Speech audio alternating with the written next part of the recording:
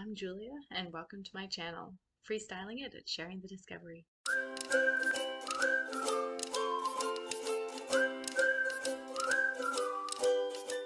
This week in our God's Big World pamphlet, the parent-teacher guide focused in on this article about the monarch butterflies. It gave suggestions for learning more about the life cycle of a butterfly, and while that is fascinating, we actually have already done a unit study on butterflies. I was interested in developing a unit study that would go along with the idea of monarch butterflies, but not be focused specifically on the butterfly itself. And so I did a bit of brainstorming, and I went to the library, which is one of the best places to be inspired, and I came across some books on migration. And I thought, that's perfect. Let's talk about migration, because lots of animals do that aside from the monarch. And then I came across this lovely atlas, the Atlas of Migrating Plants and Animals. And the atlas confirmed that the monarchs migrate from Canada down to Mexico.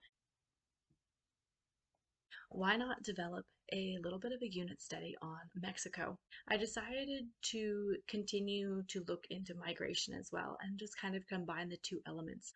One way I decided to go into learning about Mexico, and I love doing this when we learn about places, is looking into the food that they make there and trying to replicate some of that for our dinners for the week. So here are some examples of foods that we've made this week.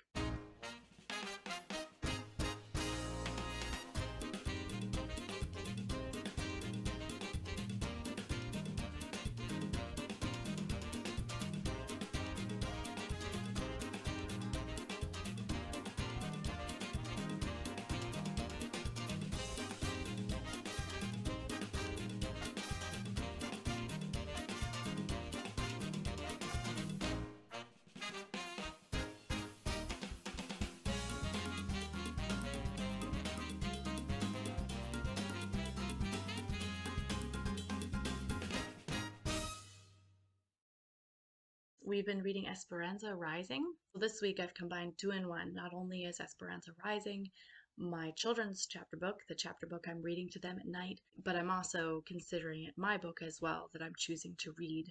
The story starts out in Mexico, and it's told from the point of view of Esperenza, about Esperenza and her family, and they cross over into the United States. It really is a thought-provoking story, and I debated whether or not I would read it with the children. I read several reviews online to see if it would be age appropriate. I came to the conclusion, based on the reviews I read, that it would not be inappropriate to read to my children. It doesn't contain anything that would be alarming.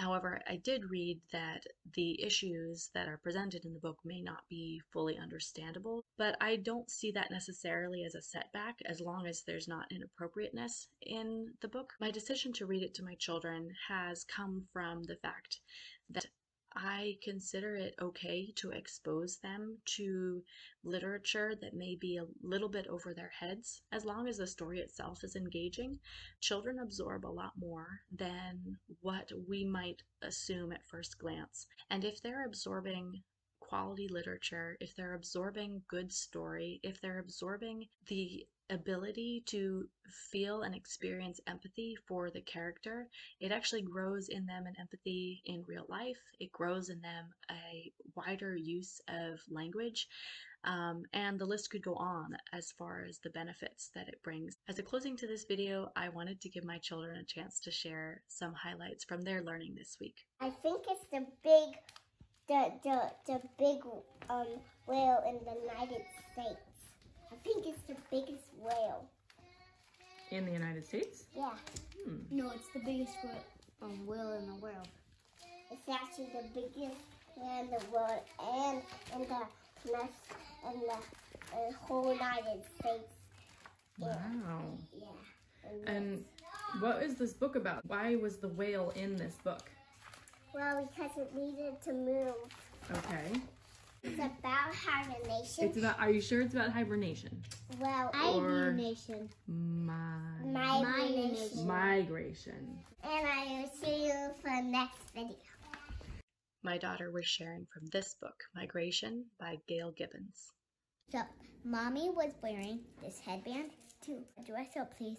It was for our school. What's that event Quinoa. called, Louise? Tell me about what made up your costume. What were you and what did you use to put together your costume? I was an astronaut and I just used a soccer bag. What did that represent in your costume? It was my air tank. Okay. What else did you have? I had my rubber boots and I had my dad's helmet. What kind of a helmet was it?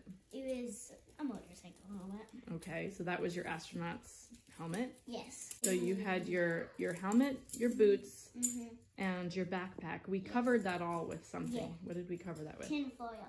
Okay. And then what else were you wearing for your outfit? What were the last couple things? White pants and a white shirt. Okay. And you also brought one other thing. My winter gloves. And your winter gloves was your final accessory. Yeah.